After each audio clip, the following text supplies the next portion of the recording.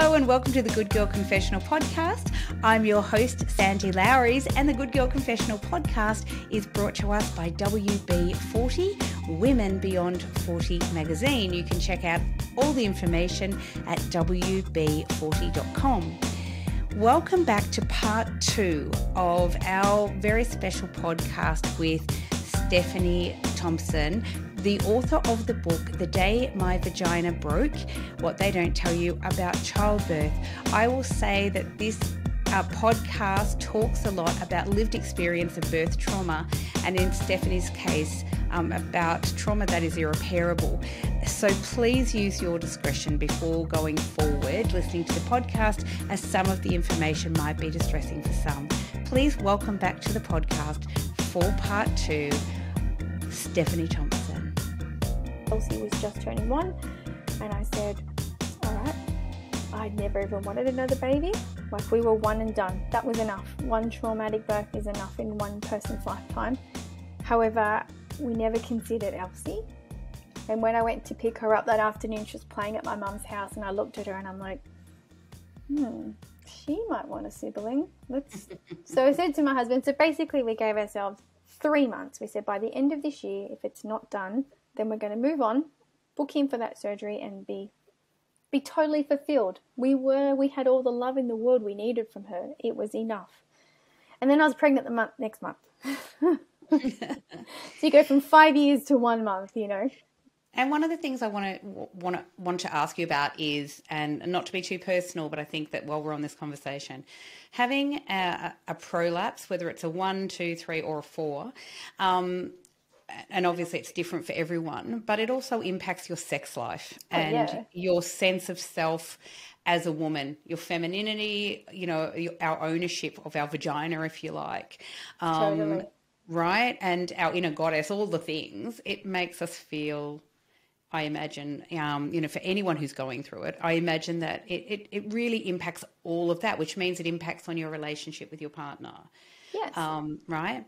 And I think that it's so fun to ask that, because it's the number 2 question asked the most. Number 1 is, how do you have another baby with prolapse? But number 2 is like, how do you even fall pregnant? How do you have sex? Yeah, how do you have sex? And probably more people... Carefully? Yeah, probably more people want to ask, but they've got that, oh, well, you know, I don't want to go too far. I'm okay to answer it, because I think it's valuable to know that it's never been the same. So I will say that without being, you know, stepping on the privacy of my husband. I respect he's so supportive of me saying whatever I want about myself, that's fine.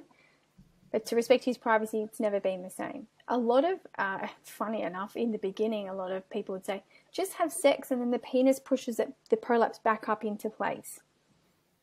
Okay, haha, that's amazing, but it doesn't quite work that way. No. And so thankfully, I just wanted to touch on that, and I didn't want, as you said, certainly did not want to invade your privacy or your husband's privacy, because it's a big deal. But I just wanted our listeners to be aware, because they're probably thinking it, that it absolutely impacts women who go through prolapse. Yeah, and I think luckily enough, for now, having toddlers like 2 under 2, the sheer tiredness of being parents of 2 under 2, it kind of lets you sail under the radar for a while, because you're really tired and you've got no energy. No one's got energy. But now they're 4 and 6, things are changing. And I know that level of intimacy will need to be addressed better than it has been. And for those who really want to know, for me to be able to do it, I got really drunk at my daughter's first birthday. And so just being able to relax, and that's taking the pressure off, because it doesn't, sometimes it hurts, but then we don't continue. It's uncomfortable. Doesn't feel the same for either of us. And so,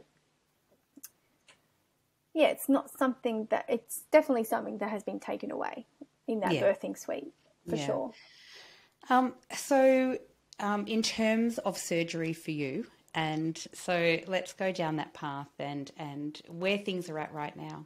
Yeah, so I went and had the second baby, and it was amazing. And I do want to say, I went and found that obstetrician who helped me, and I tracked him down, and he did open a private practice. And I said, I need you to help me birth this baby because I have to have a cesarean this time. Like, I couldn't return to the place where the trauma happened. And he was the person that convinced me, well, educated me. He didn't convince me, it was my decision, that I actually didn't need a cesarean, that having a cesarean could potentially have some impact on further surgery. Right. So if I was going to have the prolapse surgery and having a cesarean, there may be scar tissue. So he educated me on that because the surgery was always at the light. Let's just say it was always the light at the end of the tunnel. And so I did have a second vaginal birth with a lot of hand holding. He held that space for me. And pain relief, I hope. No, I didn't. Oh, good Lord, woman. I had gas. Yes. No, that is pain. You. That is pain. That is pain relief. It's just that he came quicker than expected. Yes, That's why. It wasn't that I was trying to be brave and tough and get a medal. He just came too quick for it. Well, I'm glad you at least had some gas. And he was little. He was so tiny. It was that healing birth experience that I think a lot of women with birth trauma hopefully can be blessed with, right? Yep. That's their choice to have a second birth. So then I went back pretty much. I had Louis in the July and I was back in January to the surgeon going, right, I'm here, let's do it. Let's do this thing, yeah. Let me get back to some type of Steph where I can take my kids for a walk, where I can play in the park with them, where I can cook their dinner without being in pain. Just really simple shit that I thought. Where you can sit down properly. So he said, okay, so we went and did this process. It's called urodynamics testing, where they do a whole lot of tests pre-surgery. And at the end of that appointment, I think that went for about 2 hours again. And he says to me, Steph, I'm really sorry to tell you, you're not a candidate for this surgery. If I do this for you, you've got a 90% failure rate within 2 years. And I was like, I'm not sure if I'm up for that. Like, those stats are not in my favour at all. And it also would have meant partial hysterectomy and then going through menopause at 40. Sorry, how old was it? 30, 38 or something. I was like, can I come back to you when you've got better stats?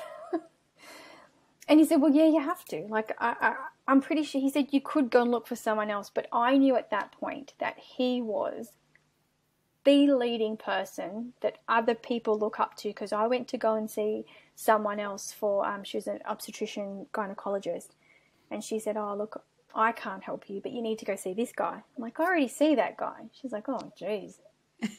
There's not much more you can do here. Wow, okay, yeah. There's really not much more you can do here in Australia.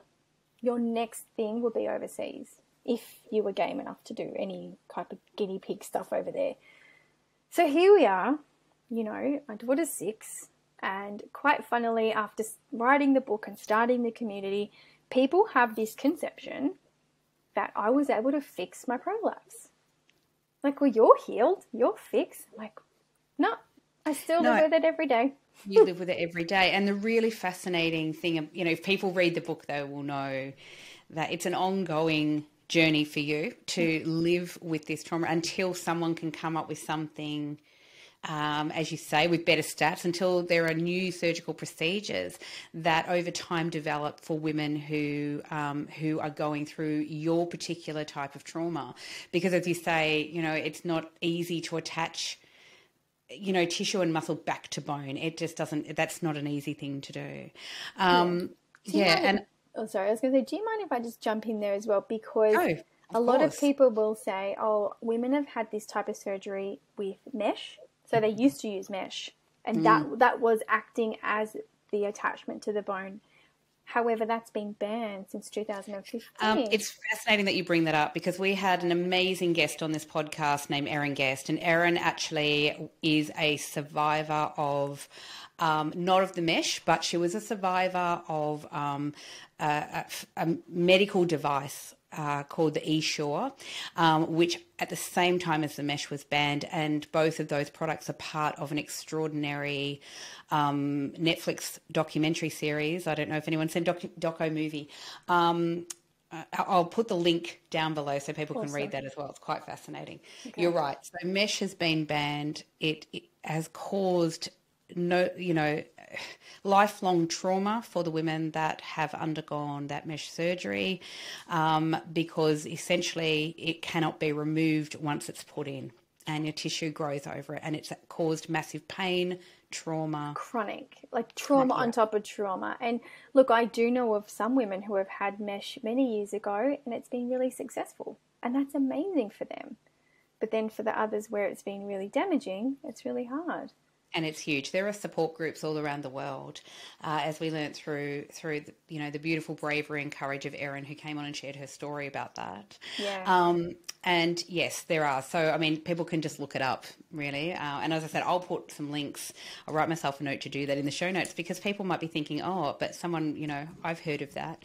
Yeah, that's right. And thank you for jumping in and expressing that. I think when something has been, that damaging, it then does not become an option. And as you say, thankfully, it took a long time for it to be banned everywhere in the world, including Australia. So, and for any women out there listening who have had that done and are suffering, we see you and acknowledge you, because it's a lifelong journey to basically live with pain and suffering. When all they were trying to do was fix their prolapse. Correct. It's and that in and of itself that's a whole other podcast, because it's so traumatizing, for so many women. Yeah. I'm glad you raised that though, because it's really important. So when people say, why don't you just go and get it fixed? For some women, there is no easy fix, just like yourself. And you've gone down every path, and you've basically exhausted everything in Australia, at least. I'm pretty sure I have. I don't feel like I've left any stone unturned.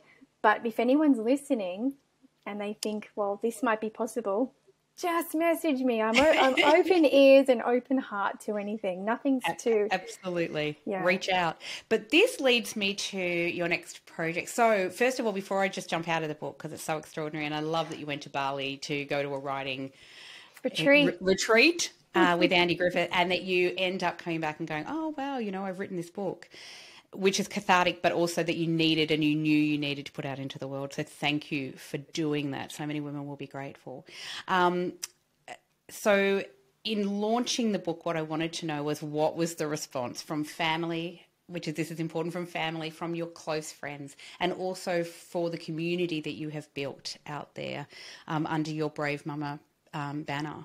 Yeah, I think initially my family were shocked and heartbroken, because they didn't understand what was happening for us. They knew that something was off, for years, but just didn't really know. So, here's a perfect example. As a trauma response, which I didn't recognize at the beginning, when Elsie was born, I was hypervigilant and I didn't want anyone touching her at all. Not my husband. And what is it when you have a baby? Everyone wants a cuddle. And my mum went to feed her one day, and she had the bottle, and she kind of put her hand on the cheek. And I was like, don't touch her. Don't touch her face. And at the time, I thought it was really logical to say that to mum, like, don't make her germy. But now in retrospect, you realize, that would have scared the shit out of my mum to say, why can't she touch her face? But so they learned a lot. And then it was a question of, well, why didn't you tell us? And I said, well, because I didn't have the words to say something that I did not understand myself. And only through writing did I write it. And I used to do this thing. I don't know if all writers do this, but I did this because I wrote every morning at 4 a.m. for 1 hour, consistently every day. But just to make sure I was on track, I would listen to the paragraph I wrote before on the Word document. You can do a voice thing. Yes. And it reads it back to you in a very robotic voice. But I remember listening the first time before I submitted it to the publisher. And I listened to the entire thing. And then I sat back in my chair and I was like, oh, that poor girl. Holy moly, that's horrible. And then I went, oh shit, that's me actually. That is me. And that was like a major light bulb moment to go, I haven't said any of this to anyone. And I had an amazing group of 5 mums in our mother's group, and they came to the launch, and they've always been a beautiful bunch of friends, but they were like, we're we're so sorry we couldn't support you better. I'm like, we didn't know. I didn't know. I didn't know. I just thought I had to pretend to be mum and happy, and because they saw me for maybe an hour a week, but to get myself to that hour, the preparation involved and parking the car and doing all that really heavy thinking about what am I going to wear so the prolapse isn't worse, and how can I park myself on the ground so that I don't have to get up and walk around, all of that stuff. And they were just sad. They were sad that that they couldn't help. And then I felt really guilty. I was like, oh God, no, what have I done? As if you hadn't been through enough, now you feel guilty. No, but I mean, I hope that you've been able to let go of some of that guilt by sharing this and putting this out into the world, because in doing so, what you are doing is not only helping your friends and family to understand what you survived and lived through, and your husband as well, but you're helping other women and building a community for women who are living through birth trauma. And that's an extraordinary thing that you've achieved. Well, thank you for saying that. That's really kind. A couple of things there is that a really nice thing when I got back from Bali, and this had all kind of happened, my husband one day said to me, he said, you took that girl to Bali and you brought my wife back. Oh, that's so emotional. I can see that still makes you emotional too. It is, because that's a beautiful, beautiful thing for him to say. Because I couldn't tell him why I had to go to Bali, but he told me in that one line. It's like, yeah, I knew I had to go. I couldn't explain it, but yeah, sorry, God, I am emotional. Hey, it happens a lot here in the confessional. But I also think that I put this book out thinking that I could change the world, Sandy, for people who haven't had a baby yet. And then I soon realised that the book is probably targeted more for women who are like me, who have been through birth trauma, to feel seen and heard. But then I also think it's written for the people charged caring for us, our midwives, our obstetricians, our GPs. Everyone in the medical field should read it. But then I also think, and I think I've been helped along the way by talking to other women, that we need to really be talking about this before women are pregnant. Because if I honestly have to reflect, if my pregnant self, if someone gave me that book, I probably would tell them where to shove it. Because I'm not having trauma, because I was so hell-bent that my birth was going to be perfect and beautiful. So I think that maybe beforehand. Absolutely. You know? Absolutely. And I think, it's really interesting. I think if the more we talk about this stuff in society, the more normalised it would become. And then the more women would understand this prior to even, going out into their birth journey. Yes. Absolutely. I think for people like myself, and I think my birth trauma was completely different. I did not have a prolapse. But in reading your book, really, as I said, I wish that I had something like, I wish I'd read your story when I had given birth to my child. So in my case, I was 21. I was fearless. I was a very young mum, almost 22. And I, when my water broke, the first thing that I did was go and put on makeup. And because I was going to go to the hospital and it was going to be fabulous, and I was going to give birth to this baby, and it was, the choir would sing and the angels would come down from heaven, and it was just going to be easy and brilliant. And when I walked into the hospital, I remember the midwives, like, all sort of having a look. They looked at each other and kind of one of them chuckled, like, 'cause I think they thought, bless, here she is with her makeup on and she's got no idea what's coming. And of course I didn't really have any idea what was coming. It was a 12-hour labour. My contractions were very close together, and I was fairly dilated very early on. My baby's head crowned, and it was another 6 hours with that baby's head crowning, and they could not get him out. And at which point, and at some point during this, I had an obstetrician, and she had come in. But I think she thought, this will just be an easy one. And so there were midwives there, and they were brilliant. And in fact, I credit those midwives to saving my life. They knew pretty early on that something was wrong. And there was huge fights over the top of me, by the way, between the midwives, two midwives, and this obstetrician who was a woman. And I kept saying, I'm in so much pain. And she said, oh, don't be ridiculous. You're not the only woman. You're not the first woman who's had a baby. I hate that. Right. So now my child is now 30. I am to this day extraordinarily grateful that he's here. But what happened during the course of that was the obstetrician at some point thought this is not working and decided to push him back up into the birth canal. I have since spoken to many women where this has happened as well, but for a long time I thought I was the only person in the world. Unfortunately, what happened was I went into what they call obstetric shock. My heart stopped, I flatlined, and I was gone. Sandy. So at that point, though, the gynecologist, a paediatrician was called. One of the midwives called a paediatrician before my heart stopped. She overrode the guy. So that's where the fighting was coming from. He walked in. He's like listening to he's saying, we're losing. I heard him actually say, we're losing this baby. And I remember my partner, my mother were in the room. They got ushered out. So they knew all hell was about to break loose. Yeah. And there was this beautiful anaesthetist who was called in by the paediatrician, called him down. And he came in and I remember I was laying down. He was standing at my head and he was stroking my hair. And he was South American, and he was saying to me with this beautiful accent, everything's going to be all right. Everything's going to be all right. Oh.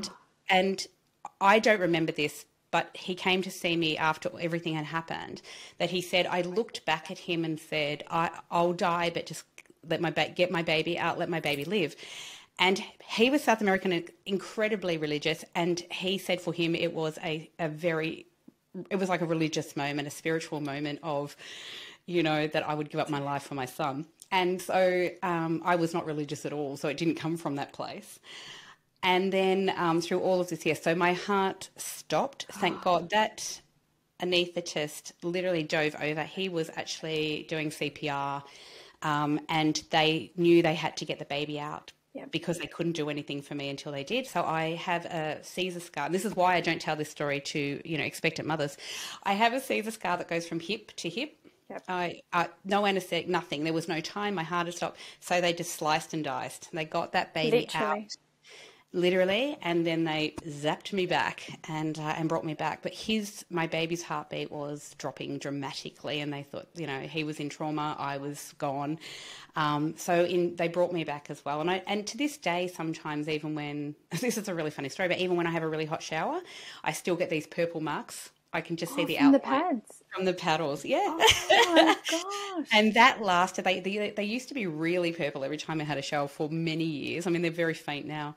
But they brought this baby back. And I remember after all of the trauma, of coming back, and obviously I was in ICU and it was all a bit fuzzy. But the first time I sort of remember coming to, everything was white. I'm in this room, curtain, whatever. I don't know. And I'm drugged up. I honestly thought I had gone to heaven. Oh, of course, because that's what they do in the movies. They let you go and then then everything's white.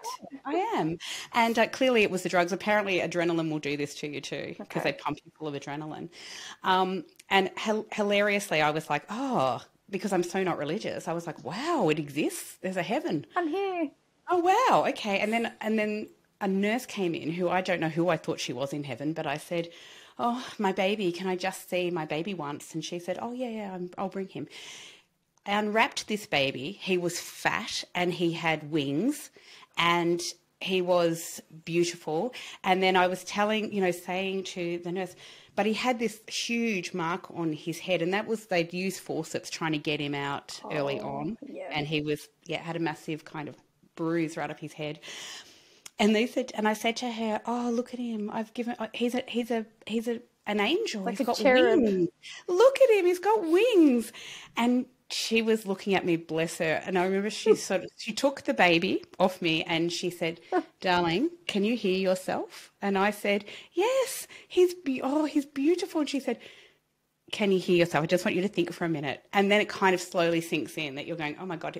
And I was like, oh, and then I think I blacked out again. The next time I saw my baby and I was really with it was this skinny, screaming, normal baby with no wings. And I said to her, this is not my baby because my baby's got wings. Oh, Sandy. Bless. Anyway, incredible. Lord. And But I think like years later, and being so young, trying to fathom that, and I don't think I carried that birth trauma around with me. I didn't realise, that I did carry that birth trauma until, as I say, I was pregnant many years later. By this stage, I'm divorced, remarried, and, and I'm pregnant with my new husband at that time, and thinking the whole way through, oh God, I'm going to face that again. This is going to happen. Of course. Strangely, I did go to my new gynecologist obstetrician and I said to her, do you think I could do a trial labour? And she looked at me and said, there is not a hope in hell. And, I'm happy to refer you to as many obstetricians as you want, but no one's going to touch you with a barge pole. It's a Caesar. It's never going to happen. Okay. And I would, of course, arm myself with knowledge and education. And I trusted her incredibly, this new obstetrician. And she was right. There was no way. But there you go. But in reading your book, I think there's so many different kinds of trauma. Yours is such an extraordinary story, but it allows other women the space to talk about their trauma. And I have spoken about mine before, and I'm actually fine now at 52. I can still see it in you though, Sandy. I don't think it ever leaves you, does it? I don't think it could ever go away. And I actually think, you carry that fear. I certainly did through the next 2 pregnancies. And I'm just so grateful they are all here. My son likes to joke to his siblings that he is like a Jesus baby. He is a bit. But I do think, it's something that will never go away. You learn to understand it, and you educate yourself medically, all the things of what happened, how could that possibly happen? But you're right, I don't think it ever goes away. And so in you writing this beautiful book, if you've given women a voice and a space to feel safe. I hope so, because do you know what I do wish? And did I just jump in too soon there? No, I do wish that I had the knowledge and power to advocate for myself, because that's what we have to do, to say, okay, we're here at this position now. We've been here for 18 hours. I think I'd like a cesarean, please. So there's 2 things we have to do. We have to unpeel the layer of shame that natural birth advocacy can carry, that cesarean is, when you read things like on Instagram and they say, oh, shocking, alarming, cesarean rates are going up to 36%. And I say, who gives a shit? The people that give a shit are the people who are paying for them. And let's be honest, this government policy that was brought out called Towards Normal Birth pushed my hospital to make me push that baby out because it was cheaper than having a cesarean. The next layer of that is that natural birth advocates honestly do believe that vaginal birth is better. They will give you all the stats and reasons why a cesarean is not good for a baby, and they could end up with asthma and eczema and blah-de-blah-de-blah. And when you're thrown these stats in your face, you think that you're making a choice that natural birth is better, because that's what you're being sold. I wish we could eliminate all of that and look at each woman as an individual rather than a statistic. Because every time you stat me, you take the human element out of my story. Every time you tell me that my birth trauma is not as common or whatever, you're forgetting Stephanie the person. And that needs to change. I thought the book would do all of that magically. Like, ta-da! I fixed childbirth. And you're like, oh God, it's nothing. It's a drop in the ocean. Because we've got centuries of beliefs, feelings, core structural thought processes that one little me cannot change alone. No, but what you have done is created, as I said, you're starting to create this community through the Bravemumma site, which is brilliant. And the book, I think, will help women who have lived through birth trauma not feel so alone. I hope. I do believe that you're doing that, Stephanie. So, thank you. And I think you're right. It's a systematic thing. I'm really sad that having a child 30 years ago, despite the fact that my heart stopped, having a Caesar was looked upon. And I remember going to this mother's group where they were all older than me and they all had natural births. And the way that one particular woman who clicked her tongue at me, and I never went back. So I missed out on the support of a mother's group. Because I felt really, they were really condescending in that. She I felt judged you. so judged, and I felt like I was young and stupid, as if I had any control over the birth of that child. And for the other two, I started really, I think, speaking out with the other two when I had to have a Caesar, and I would read in these like mothers groups and mothers forums and whatever, so many bitchy comments about women who took the easy way out and had a Caesar, you know, and Rubbish. first of all, it's, you know, a grieving thing for any woman who thinks they're going to have a natural birth, as I did, as a lot of women do, who don't have that opportunity.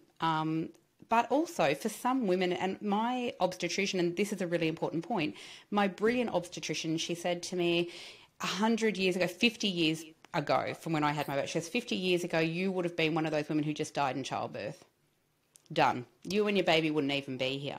She said, thank God for medical, you know, technology. Thank God that we now know different things. There is no reason, as she said to me even back then, there is no reason for any woman to have to go through natural childbirth without any pain relief. She said, you know, that's ridiculous to even think that. She said, and for a lot of women, natural childbirth is not actually an option, or it shouldn't be an option.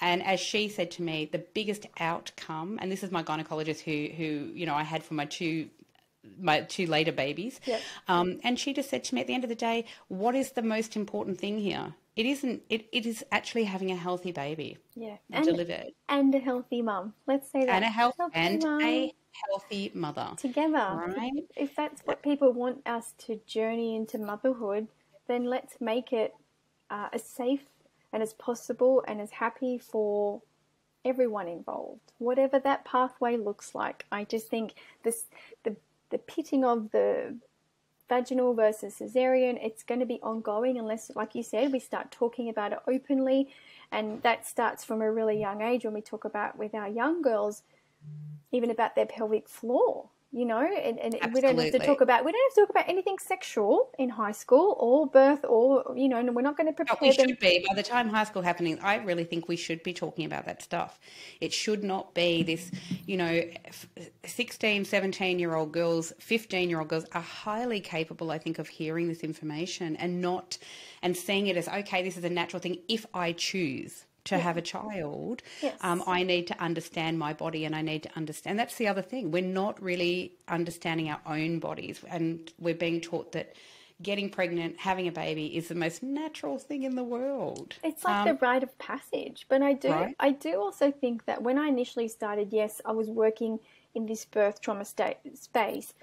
There are organisations and other individuals who are doing that and have done it for longer than me, which is why I probably wanted to move into something more like the pelvic organ prolapse, because I feel like I can have a bigger impact there.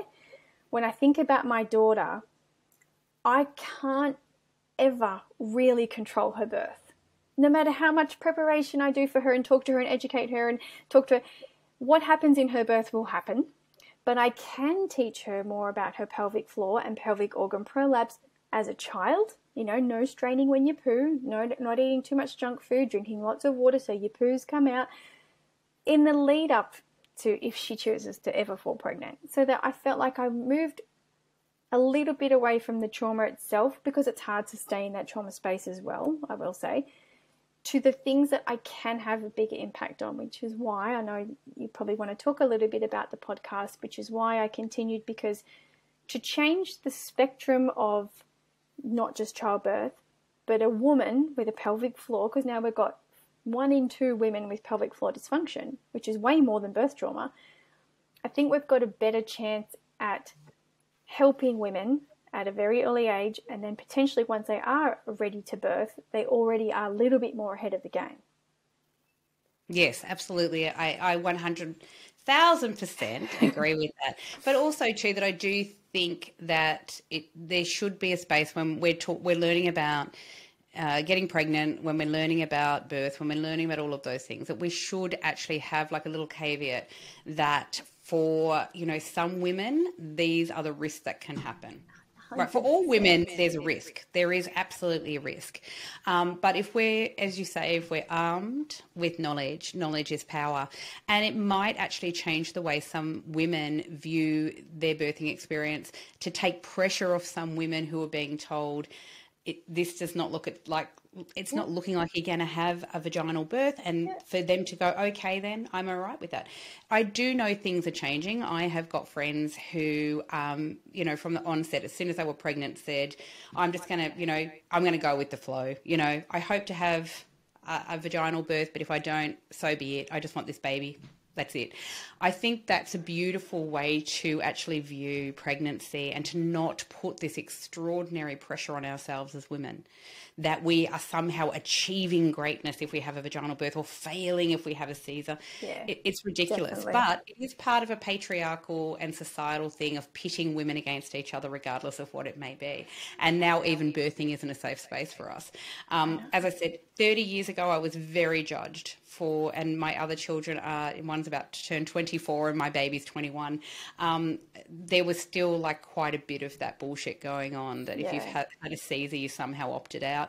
I'm so sorry that happened to you. That 21 years later, people are still doing that shit. I mean, we need to cut that nonsense out, and as women really support each other, especially in these extraordinary spaces like childbirth, like pregnancy, where we should be supporting one another and helping each other. We could do a whole nother show on this, but we could. Even when you get to breastfeeding, and you know, like I will sadly admit now that my ignorance, I guess, when I went to Mother's Group, and one was bottle feeding, the rest were breastfeeding, I passed judgment in my mind. I never said anything out loud, but in my mind I'm like, oh, why isn't she breastfeeding? Oh, yeah, that's a whole other... We could do like 2 podcasts on breastfeeding and the judgment. Agreed. But sometimes you don't realise you're doing it until you've done it. And then I was like, oh, hang on a minute. And then she told me why. And I was like, oh, God, I shouldn't have thought that. Why did I even think that? But it's ingrained. And who cares? Yes. And, you know, and as women, what we need to do is empower women to have choices. If you choose to have a Caesar for whatever reason, and you are talking about that with your obstetrician or gynecologist, we never know what's going on with other people. And I think it's we've got to stop the sort of judging. I know that it's so ingrained in society, but the more we can stop judging each other as women, the more support we can give each other, which leads me to your beautiful new project. So congratulations on your podcast, which launched in September. Is that right? Women's Health Week, right smack bang in Women's Health Week. I don't think you could have picked a better week for it, I think. I'm loving it. And so the name of your podcast is? The Lowdown with Bravemumma. So we give the lowdown. We really just open up those conversations that you kind of, you know, when you meet someone for the first time and it's like, hi, how are you? Yeah, good, how are you? And then after the 10th time, you really start to talk openly and honestly, and go, oh my God, I can't breastfeed either. I really friggin' hate it. I don't want to do it, but I feel you know, those type of conversations where you just go to the important conversations. Yeah, the next level, kind of when, I guess what we were just saying, the judgment falls away, that I feel like I can open up and say to you, I hated breastfeeding, without thinking that you were going to judge me.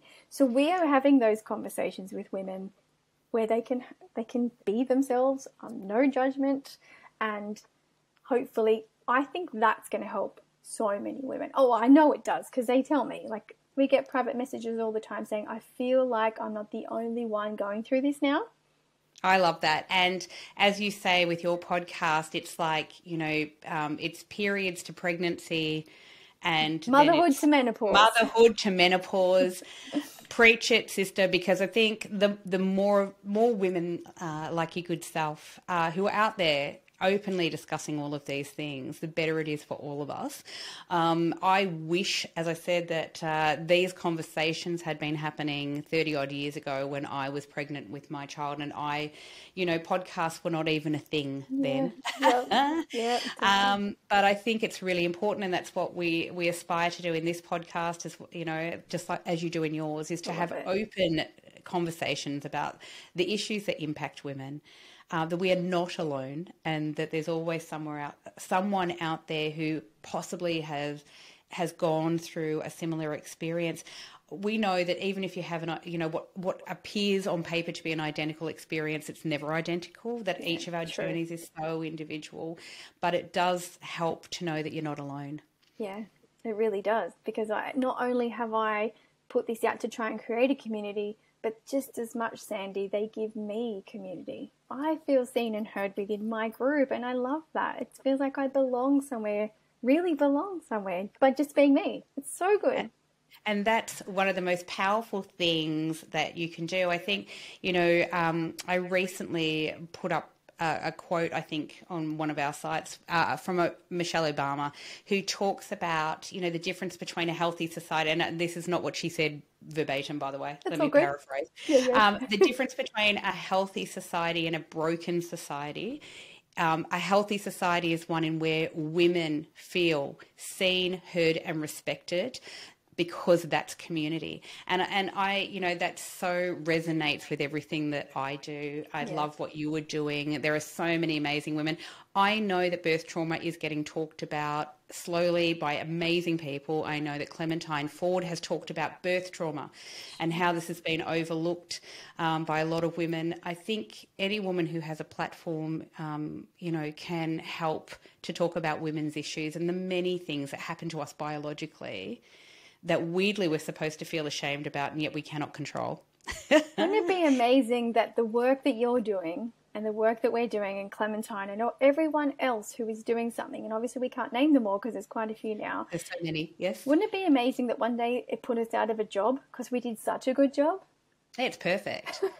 Perfect. I mean, I feel like for me, I'll be really lucky. I could do this until the day I die, because there will always be women who do, who just have amazing stories. But you're right. In terms of equality for women, one of the places that we're still fighting for equality and to be heard is in the medical arena. For so many women, and in my, age demographic, it's menopause. Yep, exactly. For a lot of women, not being heard, not being believed, not being taken seriously with what they are going through. Menopause is a very different journey for every woman. And for women having to desperately Google and find information themselves about what is happening to their bodies is insane. It is insane. Right. So there's, you've got all that to look forward to. Yay. It's here. It's knocking at my door. Don't you worry. Knocking at your door, it's Perry knocking at my door. Well, I'm still perimenopausal. And here's another thing that women don't realise, and for younger listeners who are listening to this, that perimenopause is not something that you get and it lasts like a year and then you're suddenly in menopause. Perimenopause can actually last 15 years. And it's different for every woman. I know the textbooks will tell you it's like maybe 2 to 5 years. That's what I thought. For some women it can last. And so my beautiful doctor has said to me, no, some women are perimenopausal for 15 odd years. Awesome. Yay. Woo. What she does say, though, is that no woman should need to suffer through menopause needlessly either. That's a whole other podcast. Let's do it. But I think the big thing for all women, and one of the things that I know that you are proactive about, is that never be afraid as a woman to go get a second opinion. Third, fourth, fifth. Third, fourth, whatever it may take. Yep. Never be afraid to keep reading about new things that are happening in science and in the medical realm. Yep. And if you're not being taken seriously by your GP, go find a new one. Easy. Just like that. You just go, I love you, but you're not my jam. See you later. I'm moving on. You're not understanding me. And, some GPs are brilliant for your everyday stuff, which is what they are trained to do. Yep. If you've got the flu, if you might have cut your arm, you might need some stitches. Brilliant, right? But some GPs are not well versed in female issues, in birthing issues, in whatever it may be. So go find yourself a new one who'll take you seriously and will send you on to see specialists if you need it. And that's part of our next plan, Sandy, is that all of this stuff as a collective is that we build better health literacy, so that I want to target universities. So even in women's health fitness space, anyone who is involved in caring for a woman is better armed instead of a 1-hour lecture. There's a lot of work to do. I feel like I've got my life's work ahead of me too. And that's really exciting. I actually really love it. It is exciting. I will we have spoken for so long now. How good is it? It's brilliant, and I could talk all day. If I had the time, we just kept talking. I am going to put all of your links below so people can follow you. So where they Perfect. can find your book, where they can find your website, where they can Sure. listen to your brilliant podcast. Thank you. It's really exciting, and I just love that you are in this space advocating for other women. Thank you for your generosity today, your very kind words, and your time. Yes, I do see that we've been an hour and a half. And that's fine. I think, it's such an important subject. I'm sure down the track we'll be having you on again, hearing about all the amazing other things that are yet to come, as you say. I do think that a million women out there will be grateful for better literacy. Yeah. In our healthcare system. Likewise, Sandy, I'm going to put you on the spot. I really want you on the show. I really want you to come and talk to us on the lowdown with Bravemumma, because you too are a very brave mama. Thank you. And I would absolutely be honoured to share the space on your podcast. I think it's really needed and brilliant. I know there's so many women out there finally finding a voice in different areas and speaking out. And for all of us, that can only be a good thing. Love it. Love it. Come back for season 2 next year for sure. Yay! Can't wait. It's just been brilliant talking to you. As I said, I will put up all the links for Stephanie's site and her book and her podcast. Please do follow her journey. And, I hope this has been really helpful for any woman out there who has gone through birth trauma, who is surviving birth trauma and feeling, I hope, not so alone through this conversation. Thank you. Thank you so much, Stephanie.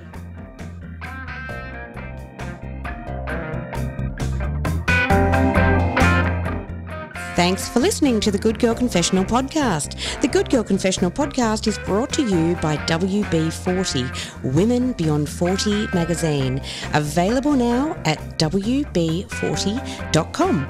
The Good Girl Confessional Podcast is available on Apple Podcasts, Spotify, and wherever you listen to quality podcasts. We're also now available on YouTube. We chat with really interesting women about their hard-won wisdom, but it really helps us if you can subscribe, like, and share the podcast. Thanks so much for your support. Bye for now.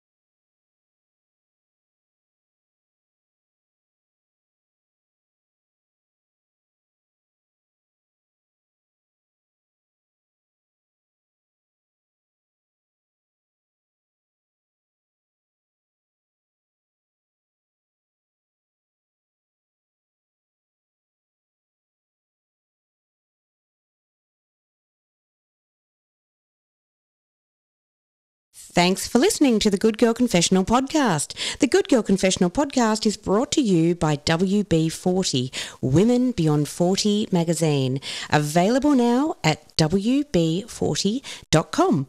The Good Girl Confessional podcast is available on Apple Podcasts, Spotify, and wherever you listen to quality podcasts. We're also now available on YouTube. We chat with really interesting women about their hard-won wisdom, but it really helps us if you can subscribe, like, and share the podcast. Thanks so much for your support. Bye for now.